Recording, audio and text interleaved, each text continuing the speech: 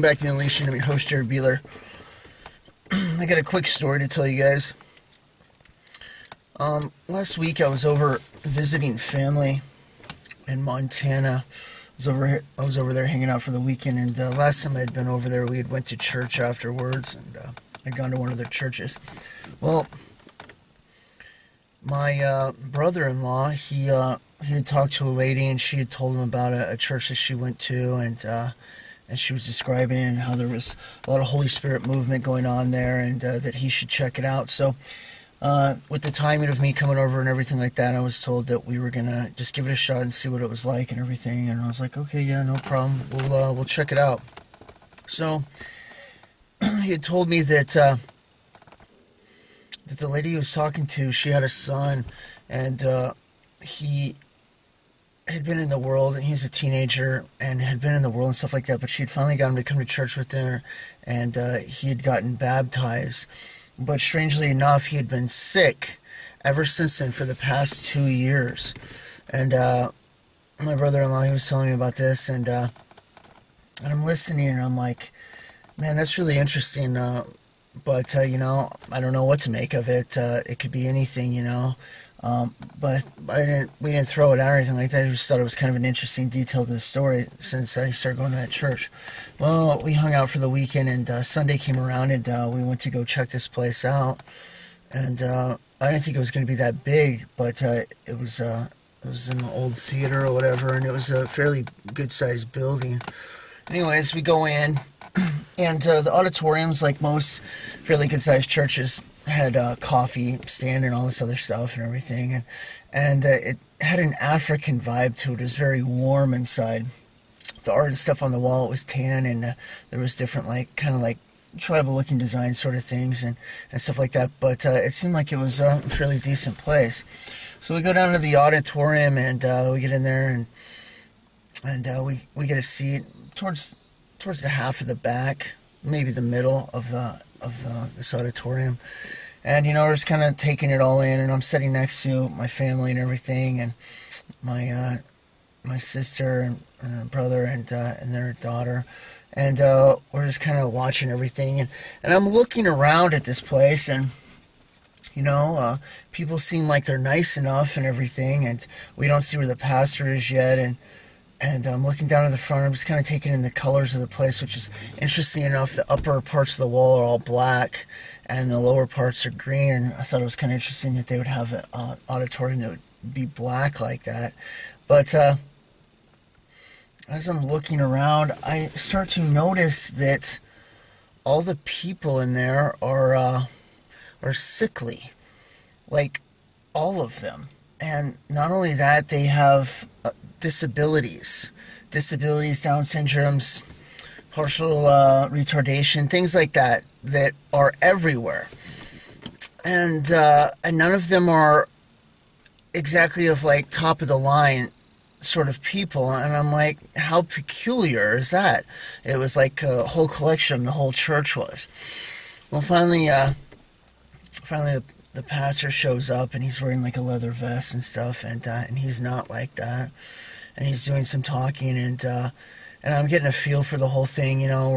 This is the first time we're there, so we're all just kind of taking it in and everything. And I'm listening to him talk, and he starts talking about the power of God, and if people there are ready to see a movement and stuff like that. And instantly I get this feel that it's being forced. They're looking for power in this place and miracles and things like that, and they're forcing them to take place.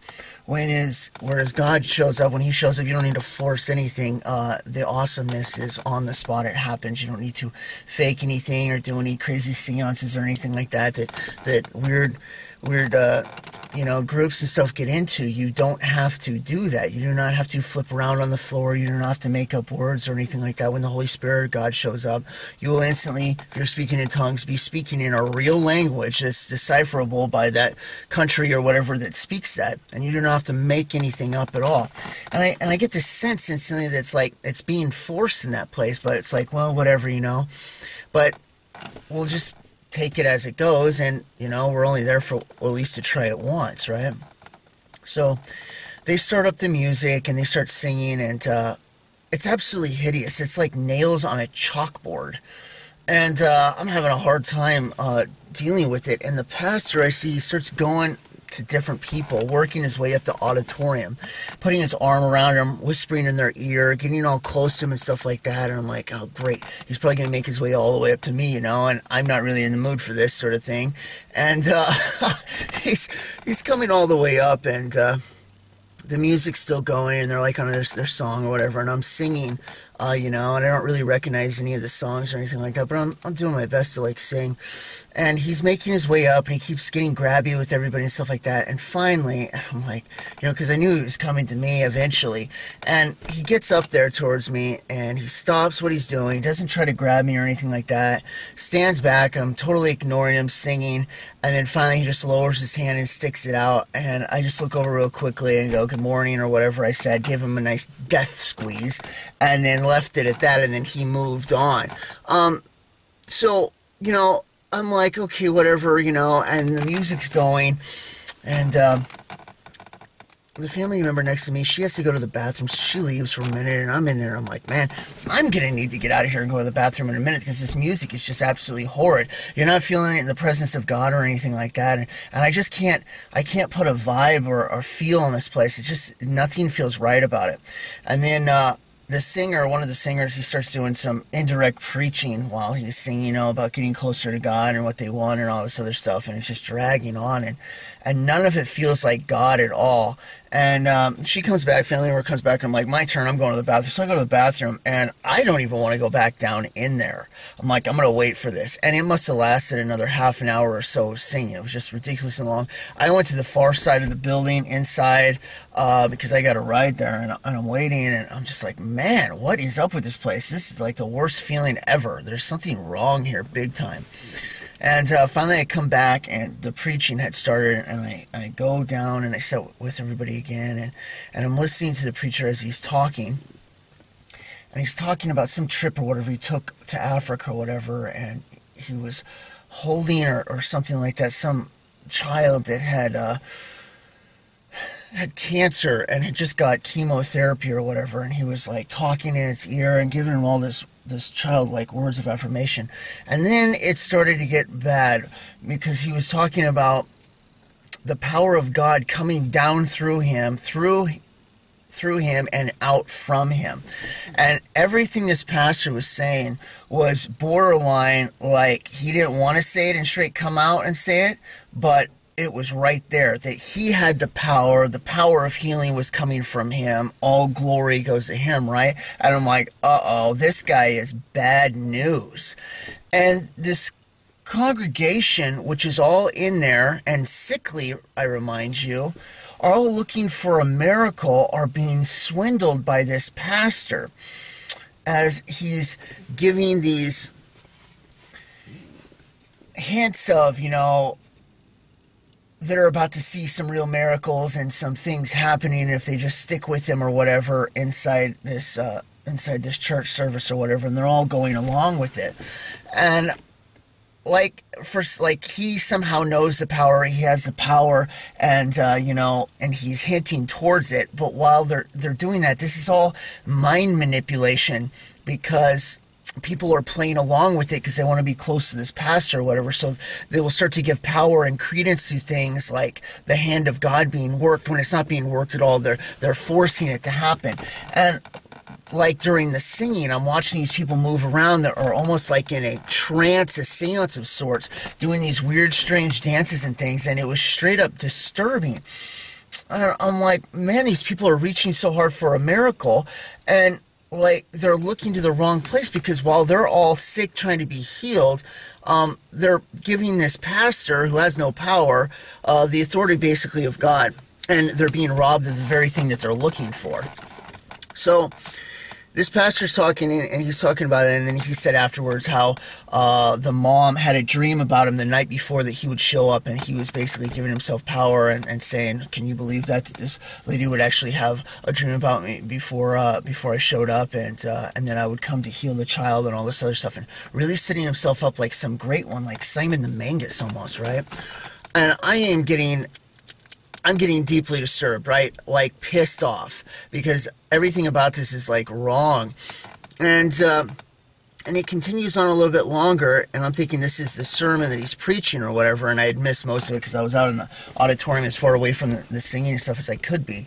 And then the final cherry on top was, he goes, yeah, there are people out there that are looking for Christ's return, and then he instantly switches, but we don't need heaven on earth. See, we already have it with each one of us. We're all ambassadors, and we can have it here on earth right now. We all have the power.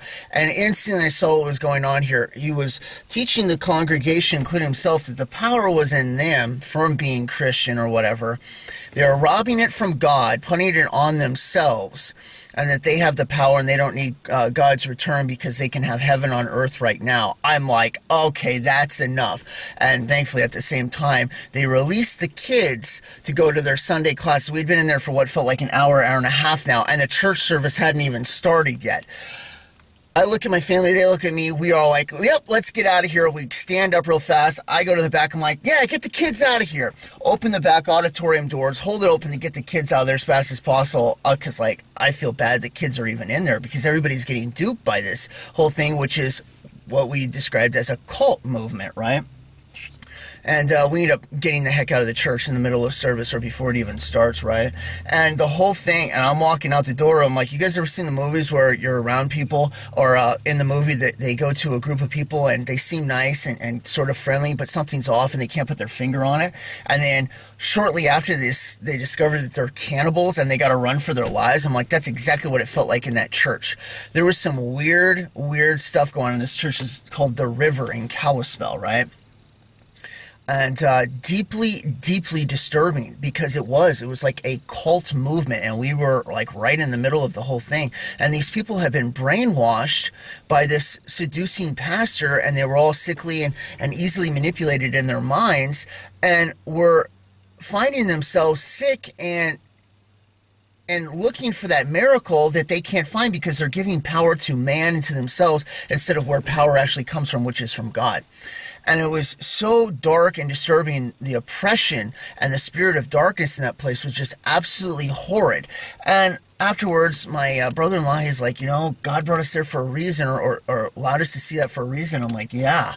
And of course, since then, I've been praying for those people and against that whole thing, that it would be shown for what it is, you know, because it was an abomination that was going on there. And then we were instantly reminded that when my brother-in-law says, remember what I told you about what she said about her son after he got baptized there at that church? He's been sick for 2 years straight and they can't figure out why. And I'm like, oh, wow, it all makes sense now.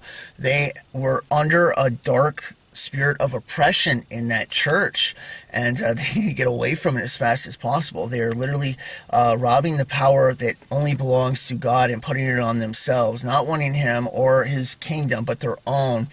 And they're basically denying the power thereof, just like spoken of in the Bible, right? And man, it was disturbing. But I said I was going to talk about it because, like, you know, for people out there that find themselves in these dark places or groups, so like, don't ever be afraid to just walk out, dust the dust off your feet, and just get out of that situation, because there are dark teachings out there that are mixing with Christianity, and you have to be aware of that stuff, because it's very dark, and it can be very deceiving if you don't have the discernment and you're not watching. I want to read something I read this morning. I thought was right up the alley with what I'm talking about. 1 Peter 4:11. If any man speak, let him speak as the oracles of God. If any man minister, let him do it as the ability which God giveth, that God in all things may be glorified through Jesus Christ, to whom praise and dominion forever and ever. Amen. All right. The point being, all glory goes to God. Whenever anybody asks me stuff, I always try to point it back. It's not me. Anything that comes from me, any abilities or anything like that, that is all God's glory. And the individual that gets to use it is You know, the representation of that for God. But all glory always goes back to God, and I always do my absolute best to point in that direction. Because this pastor, for instance, was not doing that. He was taking it upon himself to be some sort of magical healer and stuff like that, using the power of God that was bestowed upon him. And if basically you stick with him, or you listen to him, or you're with him, or whatever else, that you can be healed or see these things. And they were taking the power on themselves and the glory, and in the very process, robbing themselves of actual healing and power, and not being able to see anything. So they have to fake it and stuff like that in this cult church, right? And it's a warning in so many different things. And I've heard stories before where people will take the credit for themselves when something that God has done or can only do. And you never want to get yourself into that situation. All glory and honor goes to God, and it can be so dangerous. The very thing that you're trying to do or show or be seen or that you've accomplished will literally flip around to the exact opposite, and you will lose what you've accomplished. You will not have that power, and it'll be the exact opposite, or you'll be robbed of that healing that only God did or could do, and that is why you always want to give God the glory and stuff like that. So it's kind of a warning message there, but very interesting situation that we had to experience there, and it was very dark. I've never been in a church. I don't go to church very often anyways, and I only started this year going back a little bit for singing and just being around some fellowship, which is hard to find because the fellowship honestly isn't there. Everybody is still planning for the future. Their 401ks, what they're going to do with retirement, and things of this nature, and not realizing that the end has come. We are there. This is the time that it's going to happen. It's right now. It's only been warned about for, everybody's had a long enough warning. So if they miss it, that's on them. But we are at that time right now. And there is no real fellowship in that sense because people don't want it. And only the very few, which have to come from different areas of the world and collect in different places. For instance, like just talking right now, you have to come from so far because you're so few and in between for those that are actually looking for the return of the Lord and want His will to be done. I hear them preaching, "Thy kingdom come, thy will be done." It's like, all right, thy kingdom come. Let's talk about Jesus. His kingdom's right here and His will's about to be done. Whoa. Let's not get ahead of ourselves. That's a long time off, or at least we want it to be a long time off. We don't want God coming back right now. It's like, well, what are you preaching then? Because everything that just came out of your mouth is a lie. You don't want His kingdom, nor do you want His will. And they're completely against it, and it's so disturbing. And for that reason, like I say, I was pulled out of the church in 2013, and I haven't looked back. And I couldn't be a part of that sort of group because I was called to go out and talk to people in different locations and things like that, which I have done, right? So it was all perfect timing by God, and He was making the way for me to go out and do what He had planned and stuff like that. But anyways, I wanted to share that story with you guys. Maybe it could help somebody or something, and things to watch out for. All right, it's always dangerous out there, and that's why I'm totally for like home churches and stuff like that, where you're reading with your family the Bible, you're talking, you have some friends over and things like that, how it was back when the church was first founded, and not the congregations and things which you can be saved in, which are actually offshoots of Roman Catholicism, created from when Martin Luther broke off from the Roman Catholic Church, which was actually founded and started by Simon the Magus, because Peter never went to Rome, which I've talked about before. And the Roman Catholic Church knows this. They found Peter's body in Israel, in Mary and Martha's tomb back in 1953 or something like that. It was a long time ago, but anyways, so they already know about it. But yeah, no, I don't have anything to do with the church buildings really, for the most part. And only this year have I started to kind of go back, but I'm already getting to the point where I'm getting kind of burnt out with it. So, but anyways, I wanted to share that story real fast because man, it's deeply disturbed me ever since it happened last I think it was last Sunday now. So yeah, very crazy. I got a few things I want to go over. So the word is food prices, they're going to explode, right, this year, because the price of fertilizer and things like that. These places aren't going to be able to plant. It's just shot up so much. So it's going to cause food prices to shoot through the roof. They're estimating it's going to cost thousands of dollars basically per individual a month to feed people and stuff like that. For those that prep and stuff like that, you might have a little bit of a stockade, and I have for years prepped on different food supplies and things like that. But that's not where my hope is. Obviously, it's in the return of the Lord, which is going to be happening imminently. My point being, when you see these food prices, them talking about World War III all over the place and how it could happen, and nukes and stuff are being brought out, where do you see this symbolism at? In the first parts of the tribulation when it starts. War, all right, the second horse, the Antichrist showing up, death on the scene, all right, 2 billion people dying, quarter Earth's population, and economic collapse where it costs a day's wage for a loaf of bread back in the time, all right? And this is the kind of stuff that we're starting to see get ready to amp up and take place right now. It's happening. It's going to be happening within this year. So if that is going to be happening within this year, all right, it is pretty obvious that the Lord's return is absolutely imminent, okay? And that is the point for all this. That's why we look for the signs and things like that. We already know that it's there. It's in quintuple overtime, like I've said before, and how many others, including yourselves, know that we are way late an hour to be getting out of here, okay? And all this stuff is just lining up more and more and more. And that vision that I had, all right, I've shared it so many times, all right, what I saw when I was taking up, was it a collage or whatever else? I don't know, and there very well could be, because I saw UFOs at first, but when I was blasting up, that was the least part of my mind, because I didn't even see the UFOs when I was shooting up. So was it a time collage? Very well possibly could be, because we've also heard people, multiple people, say they went up or saw themselves going up the same time that bombs were coming down. So do UFOs come later and I just start part of a time collage in the future actually past the rapture? Very well could be, all right?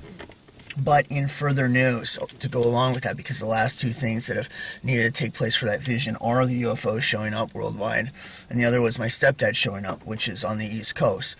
Well, the word is now in the family that he's going to be showing up in May or June. So I've watched this thing unfold throughout the past 8 years, each detail over and over again to where it is now, and I can't help but just almost in a chuckling laugh, of course, that it's all going to be playing out exactly like it was showing, because that's exactly what I saw, and so far it's all been deadly accurate. So I thought that was pretty interesting, and of course, hearing that, it's like, well, there's the last piece of the puzzle, because that's lining up with this year and us getting out here at the same time. So, very interesting. I got something else I want to share.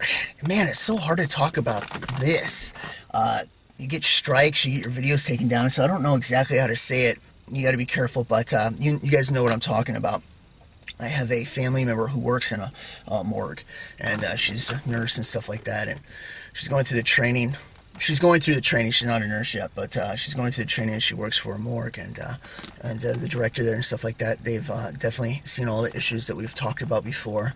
And one of the things that they have also discovered is on a lot of these certain people, when they go to drain the blood, and they're hanging them upside down or whatever to get any out, that none comes out. And they've never seen this happen before. It's like all been coagulated or blocked off. So I thought that was very interesting, and it's just more details coming out about certain things, and it's deeply disturbing. And we don't know how exactly this is going to turn out. We don't know if these people eventually be monsters or whatever else. I mean, you don't know, but there is something in there. I think that there's a symbiotic being that is growing inside these people alongside of them, and those that survive it or have the DNA or whatever that's able to last long enough for what the goal is. I think it's going to fall right into some crazy stuff that happens inside the tribulation, including The Walking Dead or something else. I mean, I just don't know, but it's very, very disturbing. Everything happening that you see going on over in Ukraine and stuff like that, all right, when you see, why are they doing this? That's only going to start World War III. That is the entire point, all right? They're going to start it, right? Remember what I said. They've already pulled the trigger on this thing, so they have to actually go through with it now. There is no way out of it. They're going to do it. And this also lines up with visions and stuff like that people have had, that before the end happens, there's going to be World War III, and including before aliens show up again and all this other stuff. If you guys watch any other stations and stuff like that, they are talking about that planet coming through the Nibiru system, and it will take part of what happens in the tribulation and things like that, and it's what's causing earthquakes and volcanoes and stuff and all those things that take off place. So I mean, it's all happening right there. But they are pushing towards that, and there is no going back. This isn't going to be put on stall anymore or just talk. They actually have to go through with it. So all this stuff that is happening over there, I think they put, well, what's his name in back in 2014 or whenever it was. It's the public that doesn't know. So the publics are the one that are paying the price. But they're all in bed together. And remember what they're going to do. Eventually, after World War III or during that time, they're going to roll this overnight into a 10-nation region worldwide. And they're going to split everything up into where they want those categories. And when the dust settles from war and stuff like that, which will be relatively fast, they're going to have that. So any of the stuff over there is all pre-positioning, already planned stuff. You have not even begun to see the power that Russia actually has. This is just child's play nonsense. If they're struggling or saying, oh, we're having a hard time or anything like that, this is all propaganda. In an instant, if Russia were to show its actual military might on what they have strategically with bombs and stuff like that, it'll be as fast as America going. They could do it in an instant. All right, so they're not showing with that. These are all just position pieces, getting things ready, causing conflict, causing misdirection. All right, but it's all going to play into what the goal is. America getting taken out, China getting the land over here, Russia getting the northern parts, including Alaska and stuff like that. I think they've been dipping down inside the hollow earth. I think they're getting resources and stuff down there. I have for a while. They've said a couple times that they've discovered new islands and things like that up in the north that weren't on maps before. I don't think that...